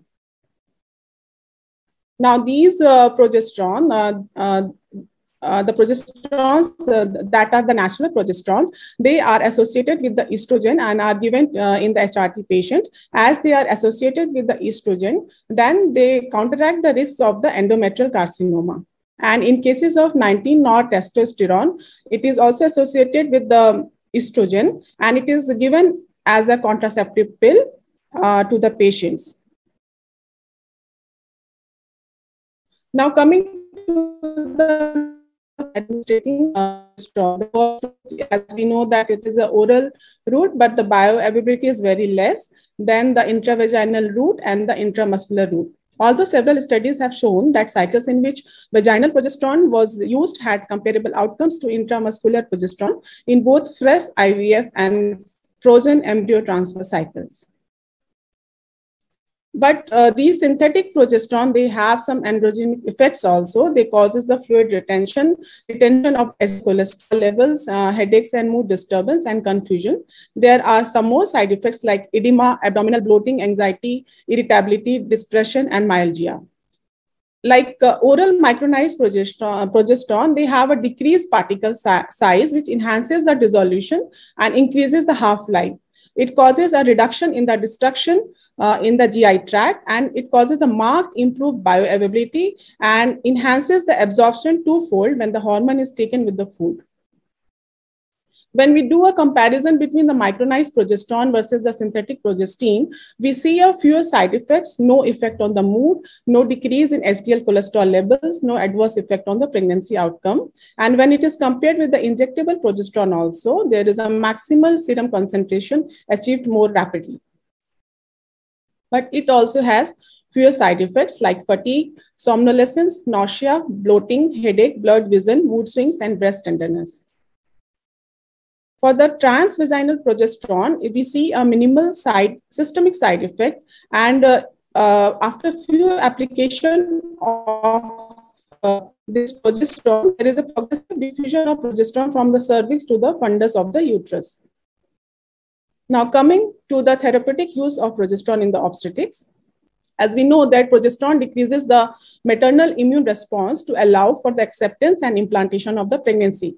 It decreases the contractility of the uterine smooth muscle and maintains pregnancy till term. When there is a drop in the progesterone level, then it facilitates the onset of the labor, and it also inhibits the lactation during pregnancy. And when there is a fall in progesterone, then it triggers the milk production. Its role in pregnancy includes its use in luteal phase defect, recurrent pregnancy loss, preterm labor, multiple pregnancy, and assisted reproductive technique. Coming to the threatened abortion, there are evidences of a reduction in the rate of spontaneous miscarriage with the use of progesterone when it is compared with placebo or no treatment. In case of recurrent abortion, 3 or more consecutive miscarriages, 4 trials were done in 225 women in which the progesterone treatment showed a statistically significant decrease in miscarriage rate compared to placebo or no treatment. In cases of preterm labor, use of progestational agent result in a reduction of preterm delivery and an increase in birth weight. The use of progestational agent may also reduce the frequency of uterine contraction, prolong pregnancy, and attenuate the shortening of the cervical length. Well, there is a current recommendation from the Society for Maternal Fetal Medicine regarding the use of progestogens for the prevention of the preterm birth. In singleton pregnancy without prior spontaneous preterm birth and unknown or normal transvaginal ultrasonography with normal cervical length, there is no evidence of effectiveness. When singletons with prior spontaneous preterm birth, 17P can be given 250 milligram intramuscularly weekly from 16 to 20 weeks until 36 weeks. And in singletons without prior spontaneous preterm birth, but where the cervical length is less than equal to 20 mm at less than equal to 24 weeks, then in this case, the vaginal progesterone 90 milligram gel or 200 milligram suppository daily from diagnosis of short cervical length until 36 weeks can be given. But in cases of multiple gestation, preterm labor and PPROM, there is no evidence of effectiveness. Well, it remains an object of debate whether universal cervical screening of singleton gestation without prior preterm birth for the prevention of preterm birth. But currently it cannot be universally mandated, but it is reasonable and can be considered by individual practitioners following strict guidelines. Now coming to the therapeutic use of progesterone in gynec, as we all know that progesterone has a unique pharmacodynamics in the gynecology. So now coming to the disorders of menstruation and ovulation, in primary amenorrhea, priming with estrogen is essential. And in cases of secondary amenorrhea, progestogens may be given alone, but are usually combined with the estrogen. In cases of dysfunctional uterine bleeding, the continuous release of estrogen secretion unopposed by progesterone in an ovulatory cycle leads to endometrial hyperplasia, leading to menorrhagia or metrorrhagia or menometrorrhagia. Although used for all types of DUB, progestogens are chiefly indicated for anovulatory bleeding and correction of endometrial hyperplasia. In spasmodic dysmenorrhea, when the progestogen is combined with the estrogen, it inhibits the ovulation and relieves the pain. But when it is given alone, it decreases the production of prostaglandin F2 alpha and vasopressin, relieves the primary dysmenorrhea.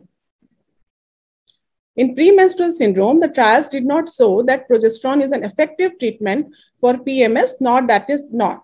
Trial neither distinguished a subgroup of women who benefited nor examined claimed success with high doses. For the postponement, the combined oral contraceptive pills are being given, and it is started 3 to 6 days before the expected onset of period and continue until the crisis is over. The flow is expected 2 or 3 days after the treatment is being suspended. But for the advancement, we start the treatment early in the cycle to suppress the ovulation, combine oral contraceptive pills once daily from 5th day of the cycle and continued for 14th day. When it is suspended, the menstruation begins within 2 or 3 days. In cases of luteal phase defect, it is a subtle disorder of corpus luteum function and has a multifactorial cause. The diagnosis is best made by measuring serum progesterone levels daily throughout the luteal phase.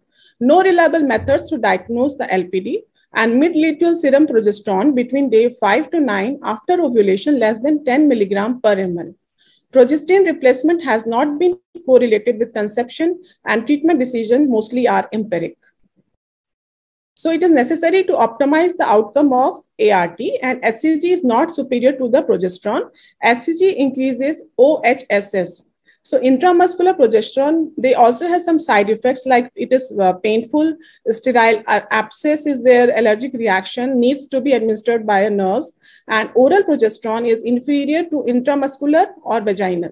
So the micronized vaginal progesterone has solid evidence of effectiveness and convenience. Micronized progesterone capsules are most cost-effective than progesterone gel, and gel is at least 4 times more expensive than the capsules.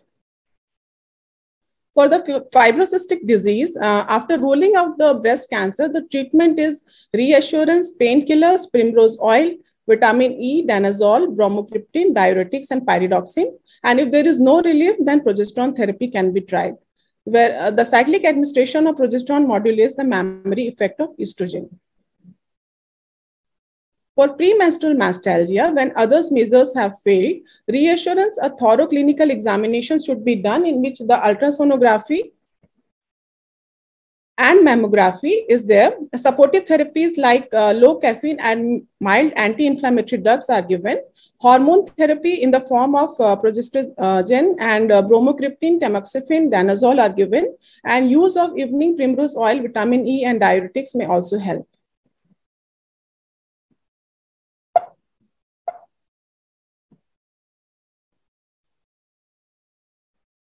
In postmenopausal women, when there is an intact uterus, administration of estrogen may be accompanied by the administration of progesterone. It prevents the development of endometrial hyperplasia and cancer. But in cases of hysterectomized women, the addition of progesterone to estrogen may also potentiate its effect in correcting osteoporosis. In cases of endometriosis and pain, combined oral contraceptive pills, progesterone, danazol, and GnRH agonists, they are equal in relieving pain associated with the endometriosis, and we should prescribe the safest and the cheapest. Combined oral contraceptives ideally administered continuously should be considered as first-line agents, and administration of the progestin alone orally, that is intramuscularly or subcutaneous, may also be considered as the first-line therapy.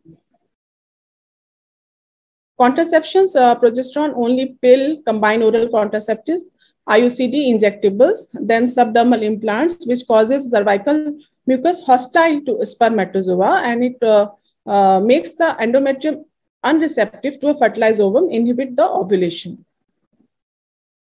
In cases of pelvic cancer, progesterone in large doses and endometrial carcinoma and its metastasis, they have a valuable adjunct to surgery, especially for the recurrent disease. And in cases of adenocarcinoma of the vagina, tube and ovary, and for other types of malignant diseases of the uterine corpus, there is less certain action.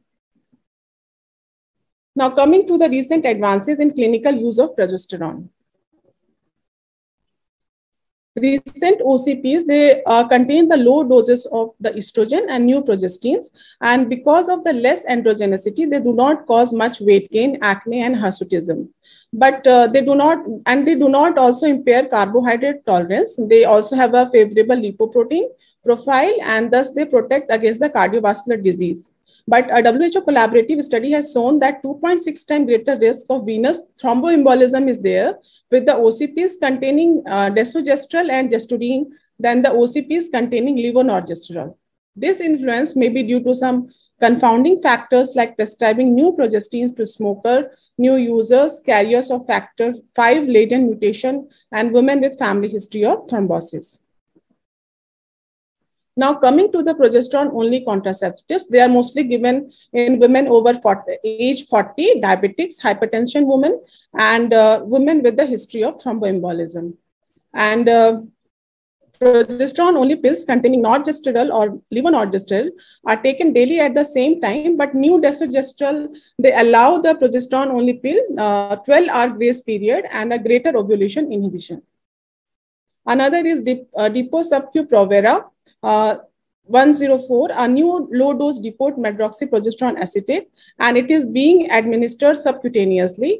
Subcutaneous DMPA showed complete ovulation inhibition for 13 weeks, along with the decrease in anemia, PID, ectopic pregnancy, and endometrial cancer, and benefit in the patients of sickle cell disease. Progesterone containing IUCDs like Mirena, in which the LNG levonorgestrel releasing intrauterine system LNG-IUS contains 52 milligram LNG releasing 20 microgram per day for 5 years. And Fibroplant, which is a new shorter device releasing 14 microgram LNG per day, is being developed for the treatment of endometrial hyperplasia and menorrhagia in peri and postmenopausal women. Now for the emergency contraception, levonorgestrel alone in 2 doses of 0.25 milligram, which are 12 hours apart, is given, and single dose of 1.5 milligram is equally effective. Postpartum contraception, POPs can be a good choice after 3 weeks of postpartum.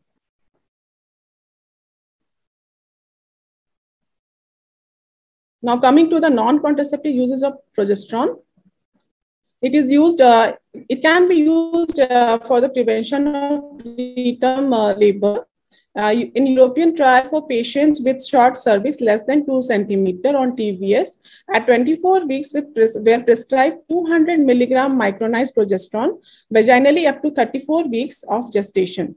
It can be also used for luteal phase support during ART.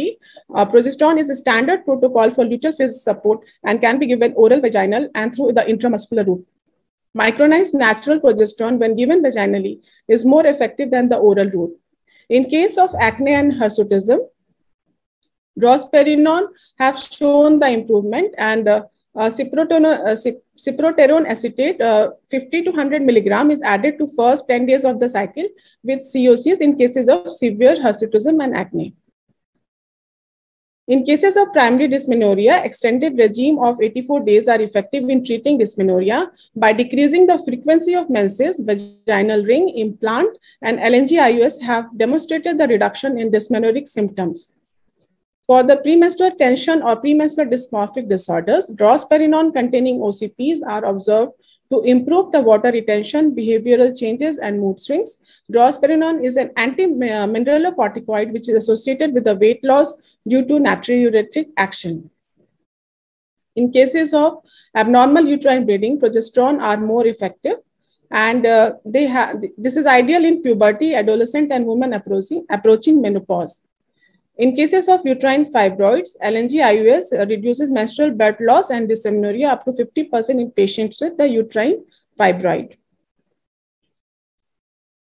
In endometriosis, progesterone induces a hyperprogestogenic, hypoestrogenic state, causing decidualization of the endometrium. And progestins are the first choice for treatment of endometriosis because comparable effectiveness as danazol or GnRH analog. And LNG-IUS has beneficial effects in the treatment of endometriosis by reducing pain, better suppression than the GnRH agonist with fewer side effects and providing ongoing contraception. Endometrial hyperplasia and endometrial carcinoma, the medical therapy depends upon the number of estrogen and progesterone receptors. Due to the local action on endometrium, LNG-IUS is very effective in endometrial hyperplasia and menorrhagia. For the case of hormonal replacement therapy, progesterone in combination with the estrogen is used as an HRT for postmenopausal women whose uterus is present. Now coming to the recent researches in progesterone. It has a very effective role, the role of progestins in the breast cancer, that proliferative changes in the breast cancers cells are due to ovarian hormones, as 1/3 of the patients shows small response to the estrogen therapy, but some are unresponsive. So a special cell membrane protein PGRMC1 is found to block the cell death in breast cell, which is affected by progestins used in HRT. Role of progesterone in the brain injury. Progesterone increases neuronal survival and synthesis of myelin-specific proteins by oligodendrocytes, and progesterone and 19-norprogesterone increases BCL2 expression, preventing cell death. It has a very significant role in epilepsy as well. They interact with the several neurotransmitter receptors, GABA, glycine, serotonin 3, nicotinic cholinergic receptors, and progesterone has an anti-seizure effect due to its metabolite 3-alpha, 5-alpha THP and action at GABA receptor complex. It increases seizure threshold and reduces epileptic form activity. Then role in stress. Progesterone and its substitutes are neurosteroids, which regulate the catecholamine secretion during stress, and it modulates the reward system and improves the cognitive function.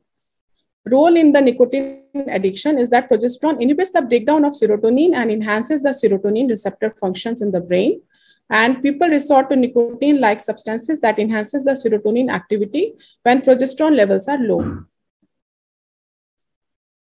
It has a significant role in the coronary hyperactivity, since the low levels of progesterone can cause a decrease in the vascular thromboxane prostanoid receptors, causing coronary hyperactivity, which can cause coronary artery disease. And it can be, progesterone is also there in a significant role in male contraception. It stimulates the calcium increase, seems to be related with the serum motility, serum capacitation, and biosynthesis of testosterone in the Leydig cells. Then role in skin elasticity and bone density. Skin 5-alpha reductase activity is inhibited by the progesterone and 19-nor derivatives. Topical 2% progesterone increases skin elasticity and firmness in peri and postmenopausal women. Thank you. Thank you, everyone.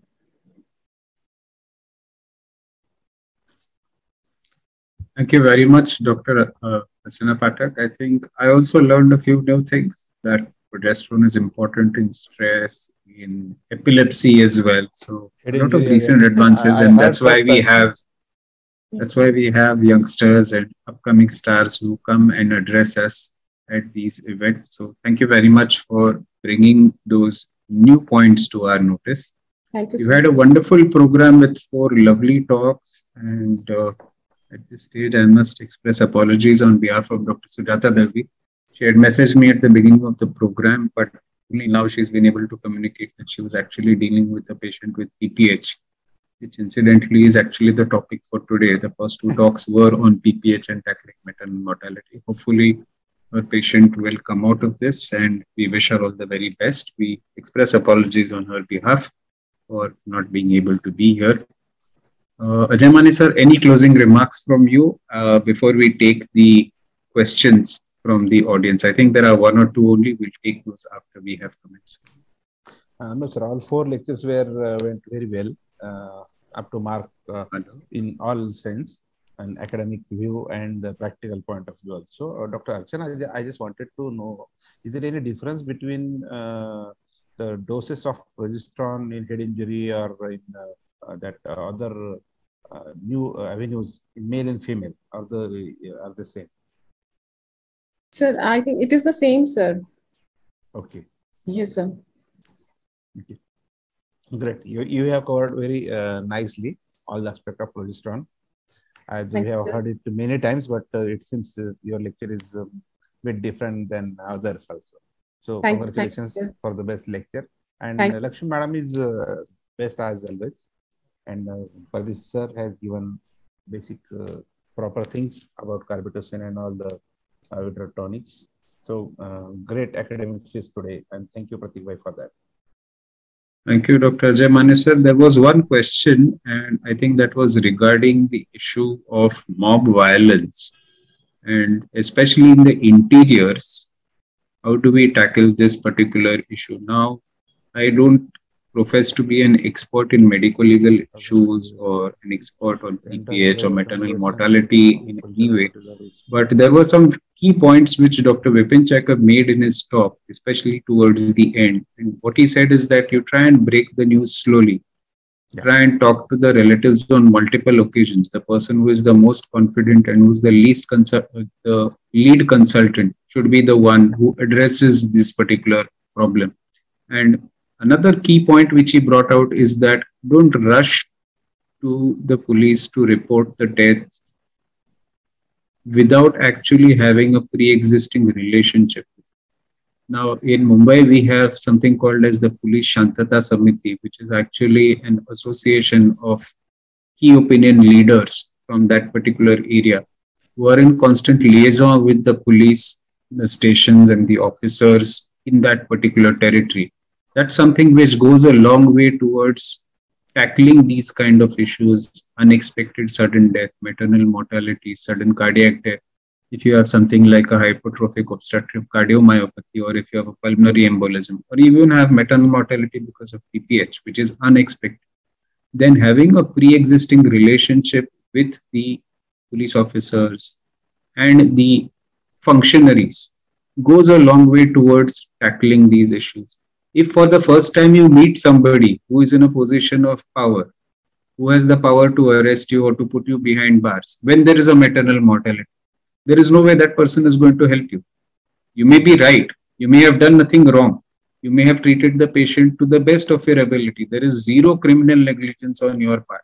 But if you meet that person for the first time, when there is a mortality or when there is a mob violence, obviously that person is not going to feel sympathetic towards you or go out of their way to try and help.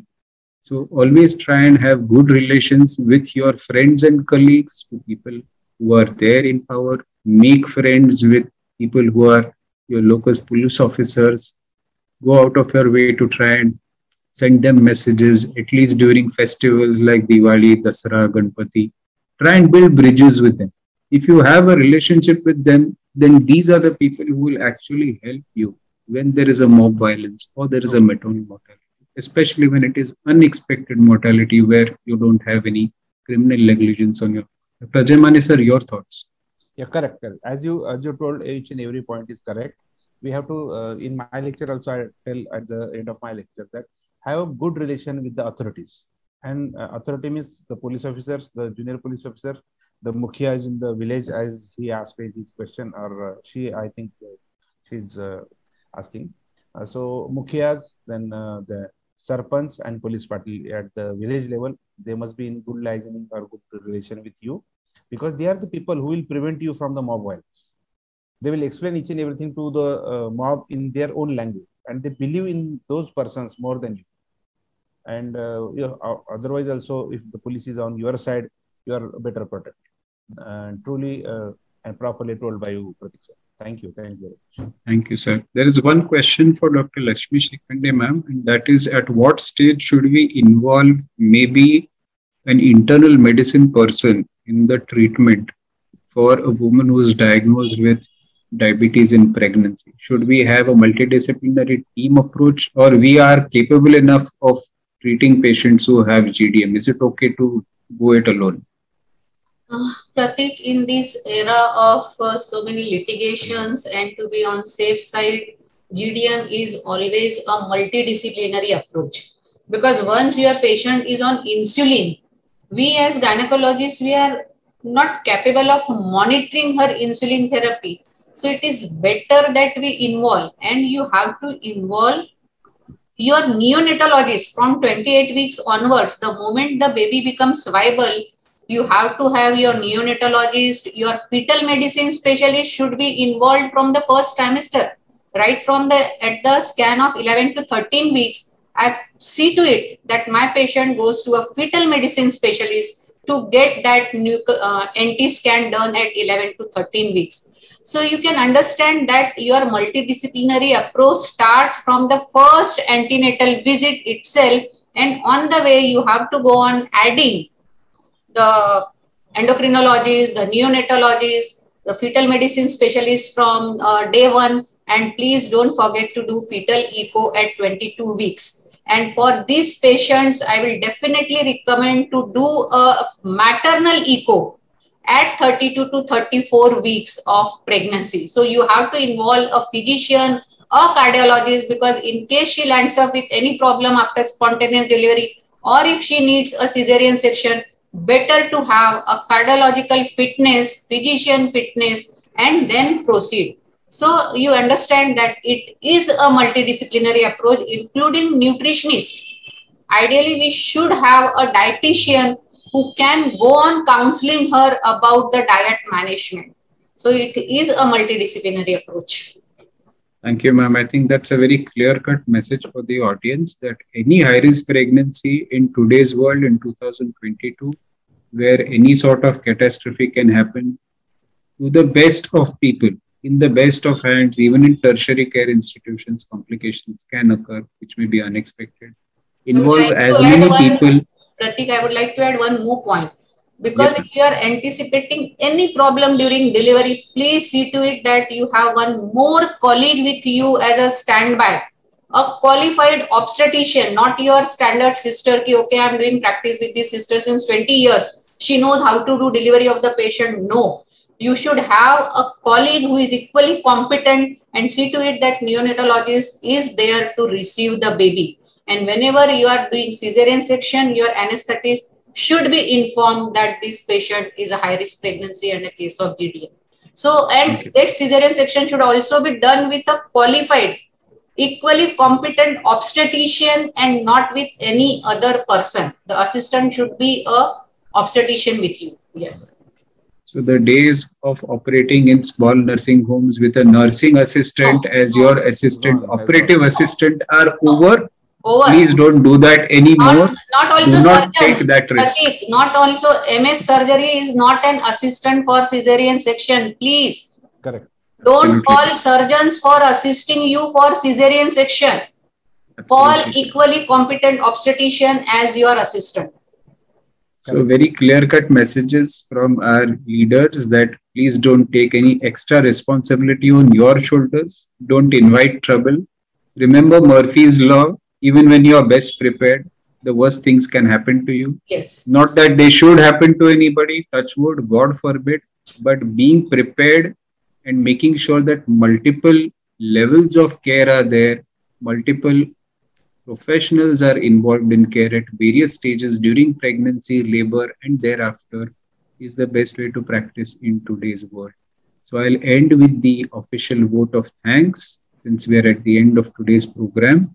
I'd like to express my gratitude to the AMOG's office bearers, our newly installed president, Dr. Rajendra Singh Pardeshi, sir. This is the first program we are doing in his tenure. Our secretary of AMOG's, Dr. Sujata Dalvi. Apologies from her for being involved with the patient's care and therefore she could not log in today. Dr. Kiran Kurtakoti, sir, our Vice President of AMOG's, Dr. Ajay Mane, Vice President-elect of FOXI, and also the Joint Secretary of AMOG's now, and Dr. Mala Srivastav, Governing Council member of ICOG. Apologies on her behalf. I think she was also involved in a patient care and therefore she couldn't log in. We had 4 wonderful speakers. Dr. Pardeshi sir spoke on preventing PPH with carbetocin. I think his clear-cut message was that although we have achieved very good low maternal mortality rates, I think after Kerala, Maharashtra is now the second lowest in terms 38, of MMR 38. in this country. And Dr. Vipin Chakar also gave us very important key practice points on how to handle maternal mortality, both on table as well as in the hospital. Dr. Lakshmi Shrikhande gave us a fantastic talk on hyperglycemia and pregnancy, starting right from diagnosis and screening all the way up to insulin therapy and postpartum care. And Dr. Archana Pathak spoke on utility of progesterone in current practice and gave us a lot of insight into newer recent advances, including utility of progesterone in diseases which we normally don't tackle, such as epilepsy, and a lot of new advances regarding the newer formulations of progesterone. Thank you very much to all of you for sparing your precious time. My gratitude also to Science Integra, Meenal who is here, Subbu Session who are there in the background always, and to our academic partners, Torrent, makers of ECBOSure, Devery SR and Shellcal XT for being our academic partners for this series of key issues in OBGYN. Thank you, audience, 700 plus of you who have logged in today. I hope you have some good take-home points from today's program. And until next time, goodbye, God bless. We hope to see you very soon in the next one. Bye for now. Thank you. Thank you, Pratik. Thank you. Thank Bye. you, madam. Thank you, sir. Thank you, doctors. Sir, congratulations. Thank you, Meenal. Thank you. For coordinating Meenal, this. thank you. Thank you. Thank you, sir.